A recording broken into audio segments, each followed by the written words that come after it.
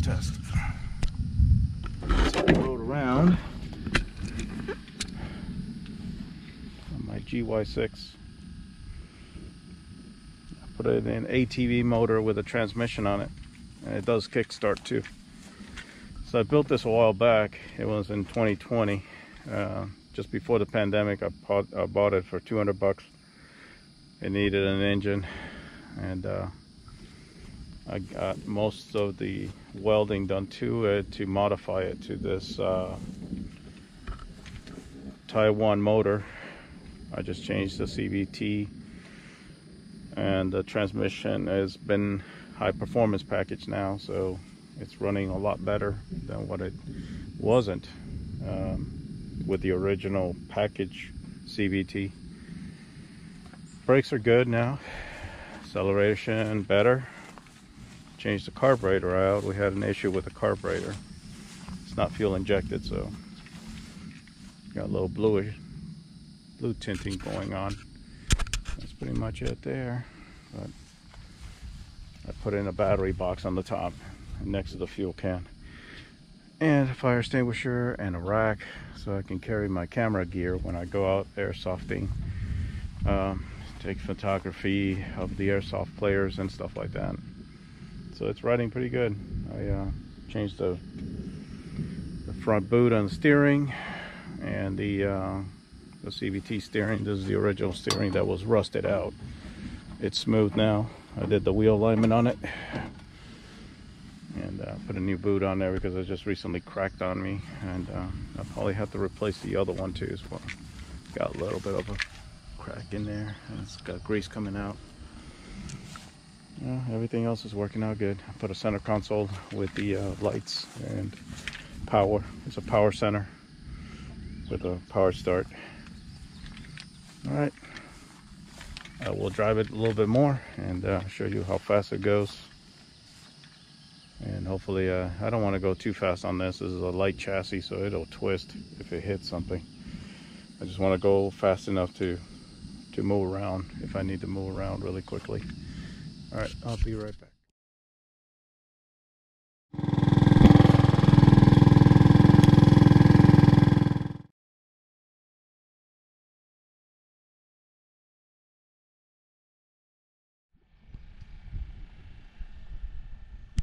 There goes my camera gear.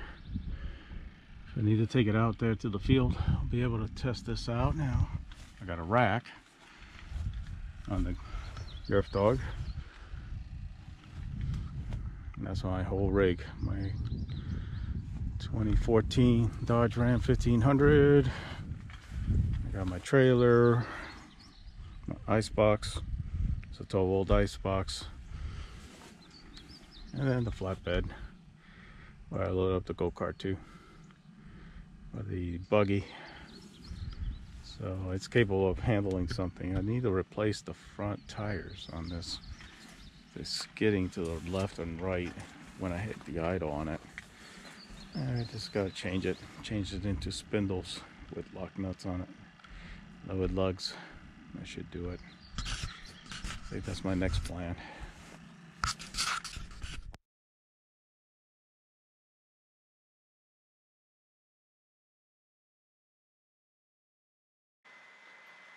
Here we have a boat trailer that I actually bartered for, and the $200 go-kart that was in pieces that was found in the mud. It was all rusted out. All the parts had to be ordered through BMI, and some through some other eBay and other online stores. It was 2019, so it was difficult to get these parts. And most of the steering was frozen, seized up. I had to heat it. Ball joints showed up. Those are the tie rod end bolts. That was the vehicle's chassis there with the new tires. New front end came in, new front plate. The rear tires were torn up really bad. These are the new hubs in the axle. I reused the bearings.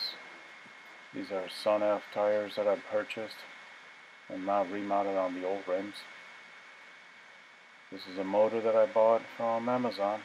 It was an ATV motor. Most of the motors that they had online were forward drive. This one had reverse and kickstart. I was thinking that it would fit. The kickstart would fit in place in there.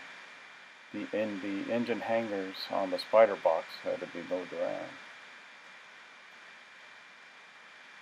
The engine had to be realigned, had to be measured.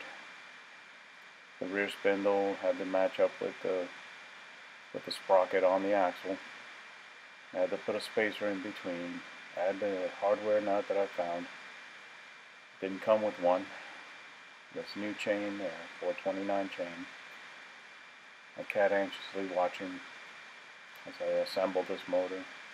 I put a rear hanger adjusted. Had to reset and replace somewhere else. Relocate it so I can pull the motor, the chain to the sprocket. I had to recut, redesign the sprocket, give it some spacing for accommodation for the CVT. Here the motor's running for the first time on its new hangers, and it's been running really well ever since I've gotten the carburetor. I had to play around with it. It would foul up my spark plugs,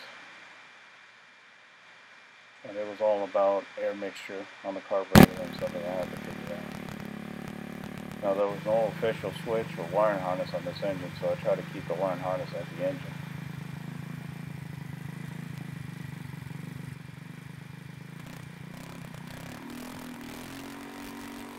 This was the first shifter. That was the paint that I used. Repaint. I had to put a center console, so I built the center console. Then the fog lamps, the driving lamps came in, and I added that in. Center console with diamond plate. Trailer had to be rebuilt too. So I had to start with angle irons, nearly $200 worth of metal. Another $100 in deck material. Bearings had to be replaced. Repaint everything. $200 box. Then it was ready to go. This is all in 2020. I hope you enjoyed this. If you got any questions, just leave me something in the comments. I will answer your comments.